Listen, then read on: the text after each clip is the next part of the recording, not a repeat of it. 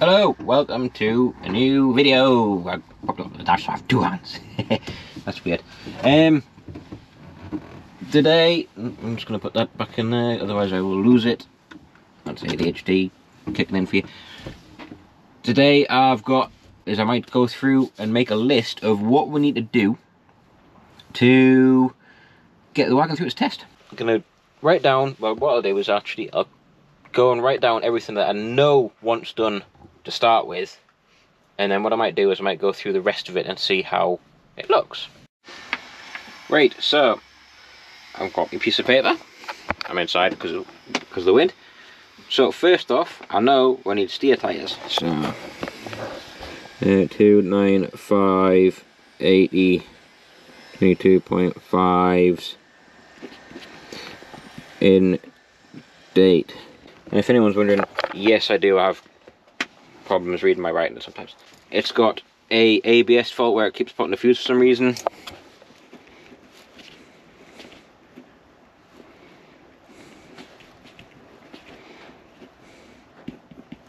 ABS fuse fault. That says fuse, very scribbly. Boots, it definitely needs some steering linkage boots. Steering linkage. Let's put steering boots. I know what that means. Steering boots. What else? Seats and steering wheel. What's in the cab? Seats and the steering wheel. If you've seen Snatch, you might get that reference.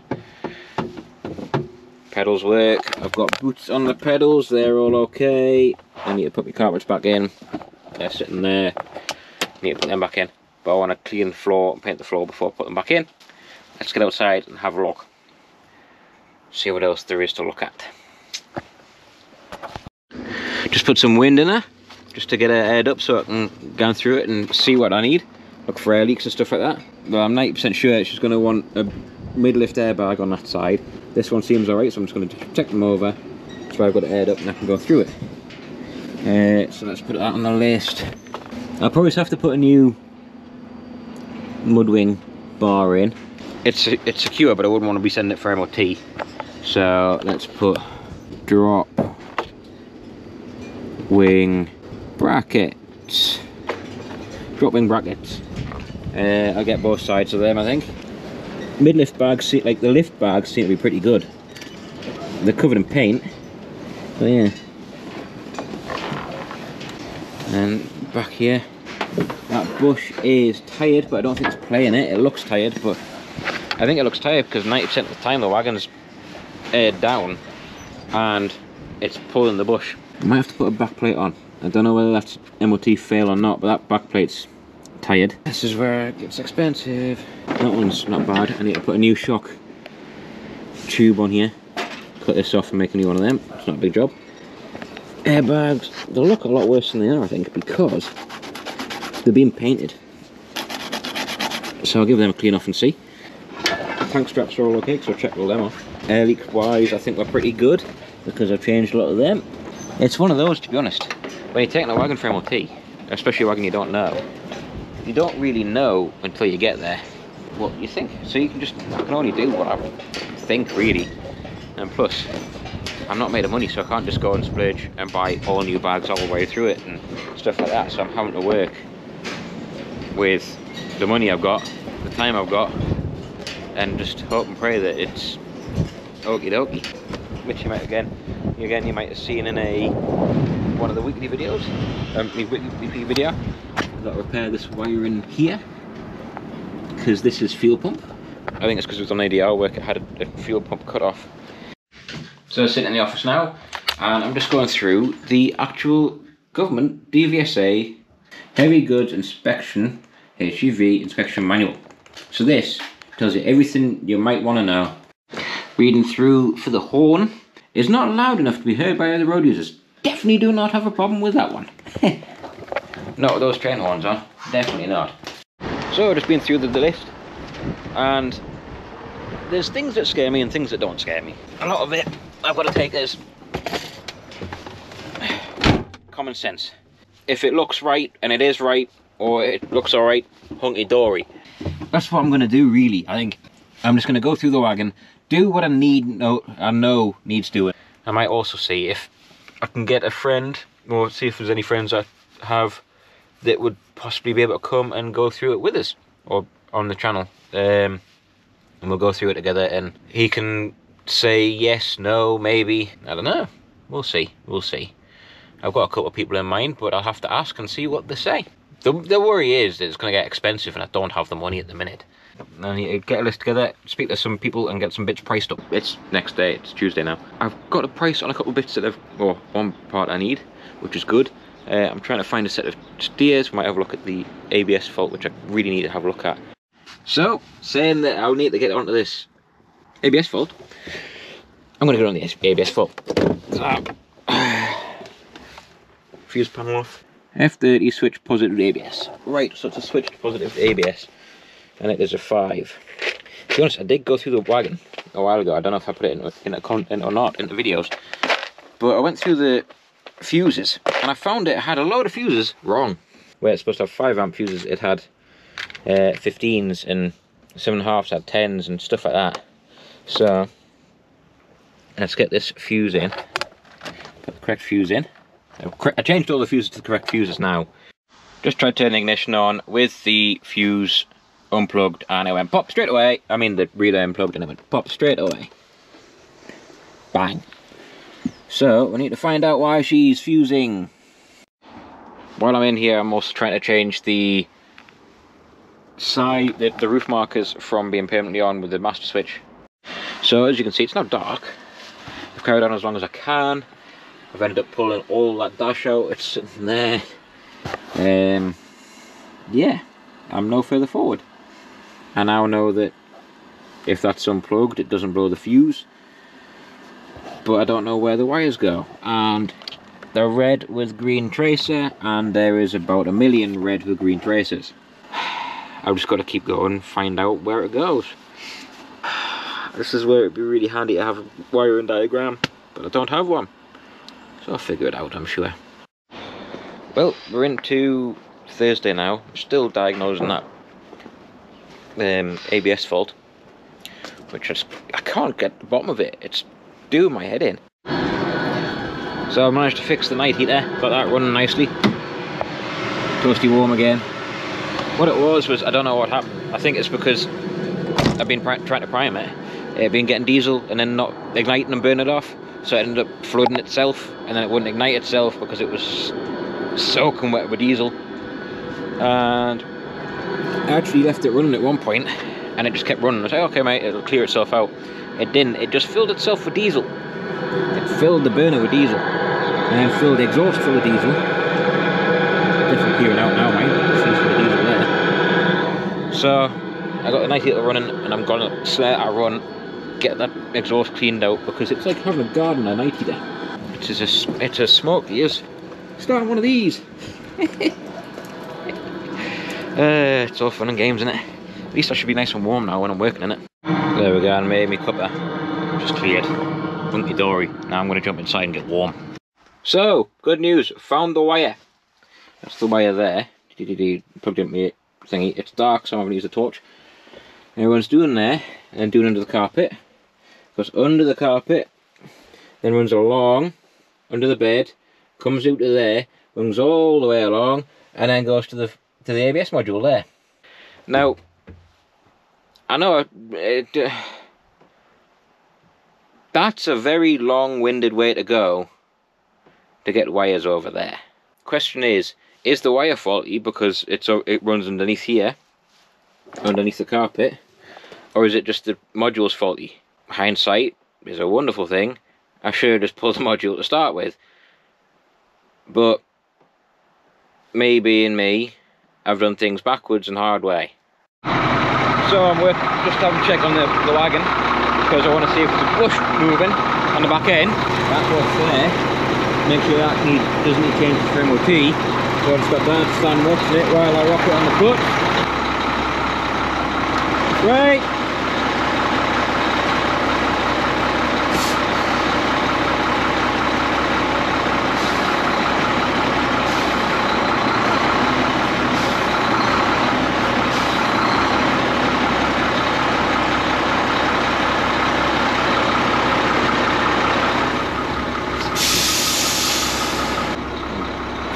that's good news. So there's no play in the bush, which I'm happy about, so I don't have to replace that.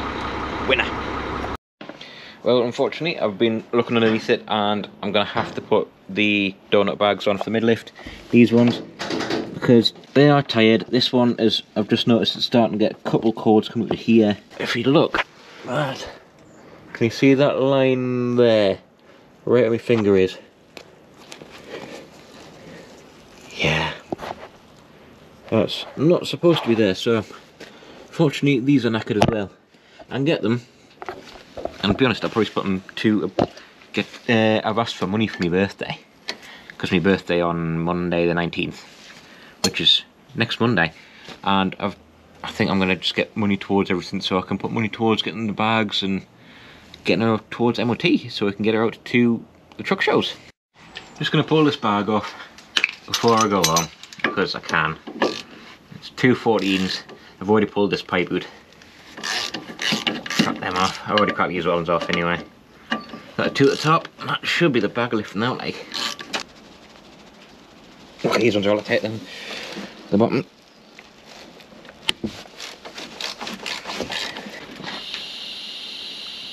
Put the wind out of it. Ta-da! So that's it. That's how they work. What they do is that obviously we'll squeeze the air. So that's doing uninflated, so that lets the suspension sit down and rest on the actual airbag, and when you put the lift axle in, it airs this up, which expands and then lifts the axle up on a fulcrum point. Really clever and simple. Yeah, I think I'd feel better putting them on. Yeah, it's knackered. Look at the state of that. That's a shame. Well, some good news. I got the new ABS module, well, second-hand new, from my breakers. It's from a DAF. Hopefully it works. It's the same part number. Fingers crossed.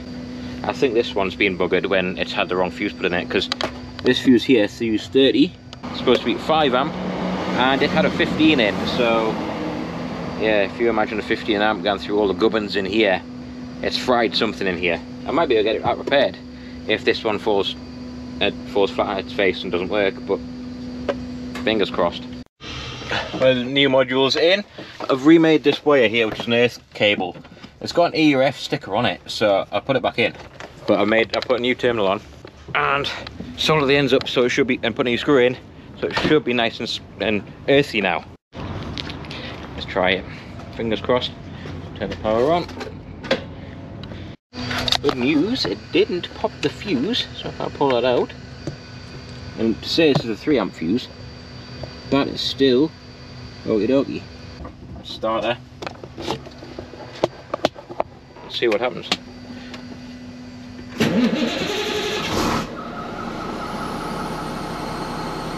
If that light to go out. Light hasn't gone out. Why? Why is the light not gone out?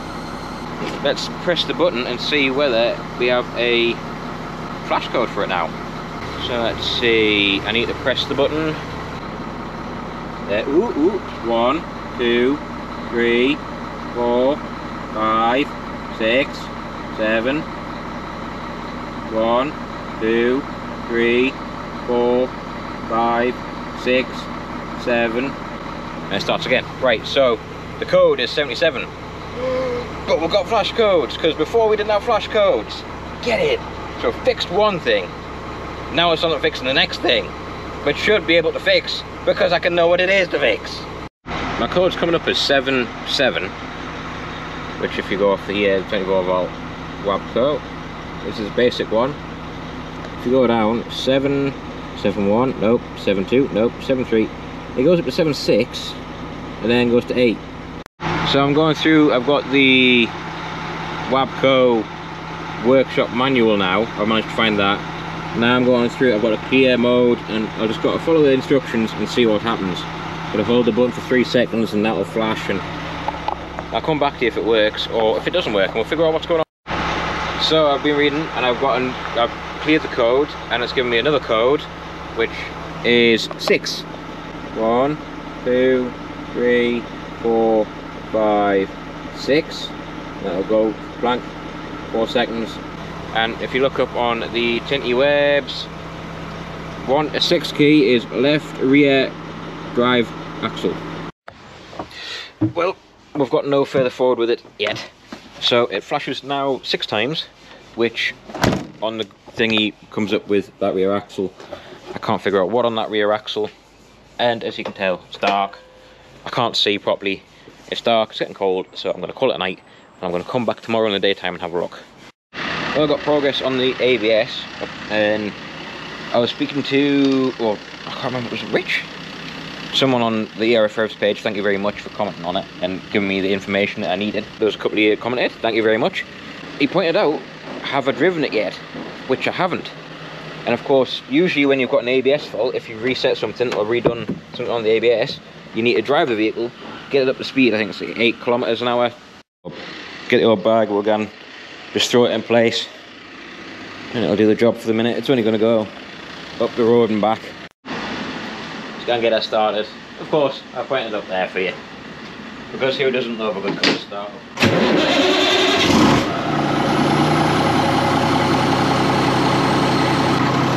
That's got to be one of my favourite sounds, that. Let's get out of a little corner now. I'm just going to drive it here now.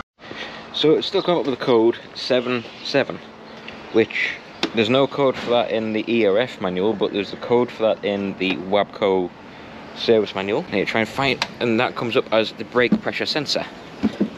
Now I've got to try and find the brake pressure sensor on it now. I don't know where that is. So I'm just kind of going, winging it and guessing. So I've been doing some progress with the ABS again. Don't know if we're getting there or not, but it's got the flash codes still coming up. The light's not gone off, and I've got that to turn the ignition on, because you can hear 2 ticks when you turn the ignition on from when now I've put the new ABS module in. And I lay underneath while Dad turned the ignition on, and it's the actuators ticking in the order they should go in. So it's supposed to go up 1, 2, 3, 4. So driver's front, passenger rear, passenger front, driver's rear. That's how it's supposed to go. But I'm only getting 2 ticks on the front, nothing on the back end. So I need to figure out why there's nothing happening at the back end. We will get to the bottom of this. We will.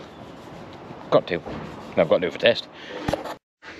So I was not gonna lie, I was going through the edit and realised that I haven't filmed the end of the video. I've actually got the wagon booked in to go and be looked at by Lammies. They're going to plug it in because they've got diagnostics kit which should be able to read that WABCO ECU or module and tell me what's wrong better than the blink codes will, because I wasted a day looking at it. So I'm just going to plug it in for us, so I've got to run over there next week, cuppa, and I'm making coffee and put milk in first. You don't put milk in first for a cup of tea. So that's it for this video, because we have got a couple of jobs done. I did manage to get the roof markers fixed. I've lost the footage for that. It's somewhere, I don't know where I've put it, which is a shame. The roof markers are now on switch instead of permanent live, so they're not on with the master straight away. I've fixed one ABS problem, and we've got to look into the next ABS problem, which I'm going to take a Lammies for. They're going to plug it in, and I'm going to have a look at seeing if I can fix it, if they can tell me what it is, which is good. The airbags are coming, that'll be in the next video, and I don't know. It's been progress, but not as much progress as I would have liked. If you didn't watch the new weekly video, I've got some new stickers. So they'll be coming to the shop whenever I get that set up. Might see it setting up tonight actually. I'm putting money towards my birthday, so actually birthday will be yesterday. This is coming out on Tuesday the 20th. Birthday's Monday the 19th, so hunky dory. Get some money, get them sorted, and away we go. But now I'm going to finish my edit, get this uploaded and ready to go up, and I'm going to enjoy me cut. Hope you enjoyed the video. come back next video, hopefully more progress to the ABS and also fitting the airbag, stuff like that. Woohoo! Yeah, don't forget to like, subscribe. The ERF is coming on nicely. First truck show is booked. Lincoln Truck Show, 4th to the 6th of May, Lincoln Showground. Hope to see you there if you're there. And then I'm also planning on doing Convoy in the Park. Might do Newark, maybe a couple locals. We'll see. Depends on money situation. So yeah, hope you enjoy the video and we'll catch you all soon. Don't forget to smash the like and subscribe buttons and leave comments in below and yeah, ta-ra for now.